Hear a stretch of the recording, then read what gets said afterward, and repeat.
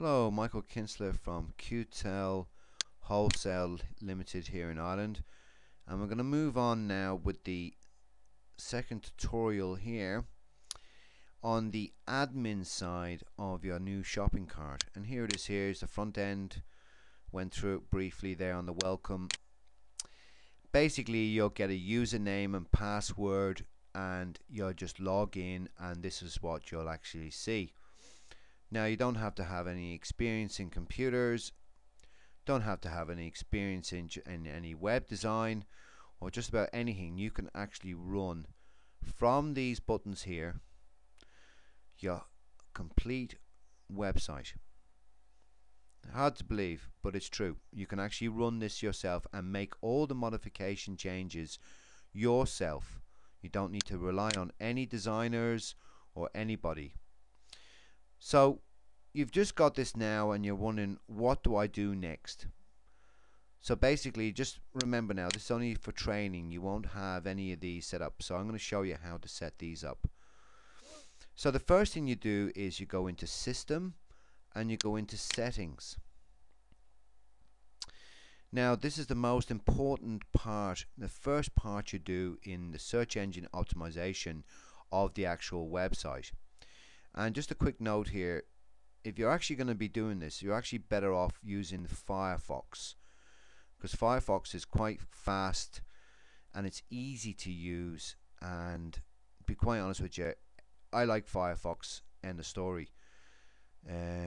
Internet Explorer has no patch on this, and to be quite honest with you, open source Firefox cannot be beaten.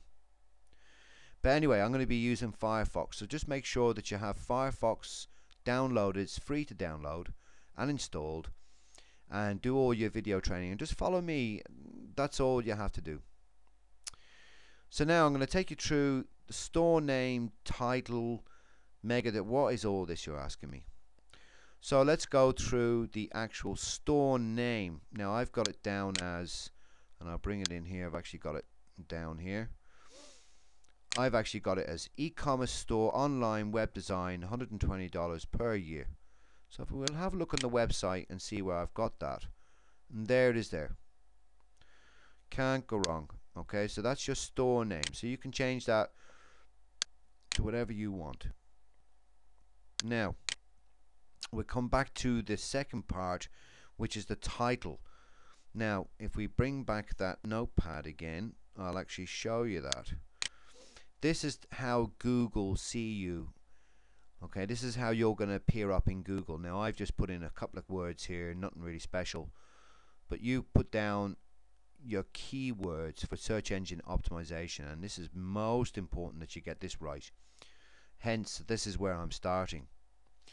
So if you look at your website, you'll see e-commerce. Let's bring that back up again. Let's bring that notepad back up again. You'll see e-commerce store, online web design, free hosting, unlimited. There it is there, okay? And that's your title. Alright, that's basically how it's seen. I'll just try that to one side actually. Let me get rid of it over there. Now, how do I actually find out my keywords in here using Firefox? Fairly straightforward. Go up to View and go up to Page Source. Open up that, and I have it here opened up already. I'm going to maximize that out. So you're faced with all this stuff here now, and you're thinking to yourself, now I don't understand a word of that. And you don't need to. There's nothing you need to understand below this line here. You see that there? Title. I'll just take that highlight off. Title. 25 words in there only. Do not go beyond 25. Same with the description. And I'll show you the description. And I'll actually, if you look at there at the end of it, it says free hosting. Now, I'm just going to throw that to one side, and I'm going to show you this now. This is your description, this is your title, and this is your description. So just remember that now, because when you make a change here, it's instant on the website. So I take out free hosting, And all you need to do then is, once you've changed it here, you just save here, and a little boy will come up, success. There we go. So you go back to your website and you refresh. See this blue button here? Refresh.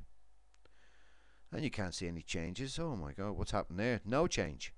But there has been a change. Go into view, page source. It will come up here. And remember, I had the free hosting. This is the one.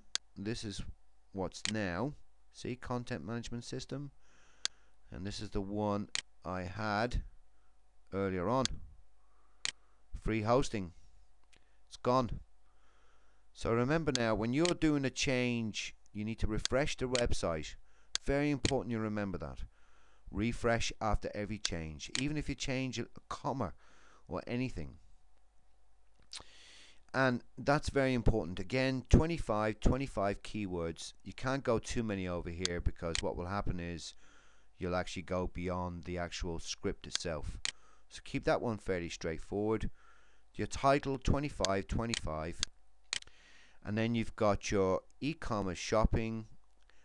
That's your store owner. You could put in your own business name in there, your address in there, and then you put in the email address which you'll be issued with, if it's not in there already, and your telephone number, your fax number. You can't change this because this is the bronze package, and basically this is the simple, very effective web template. Now we still haven't finished here, and this is just on the first bit.